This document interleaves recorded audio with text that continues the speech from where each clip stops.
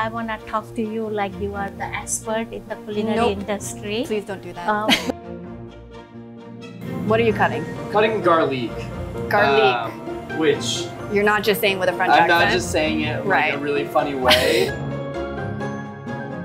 We've made like an emulsified butter sauce, and we'll glaze the mushrooms in the butter sauce.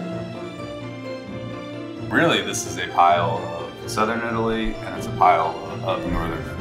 And so what we say for most filled pastas, stop at the point where it just barely starts to become translucent.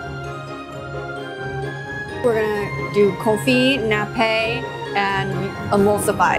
If you know the technique, you can change the ingredients, but if you have that knowledge, that makes you richer and you can do anything.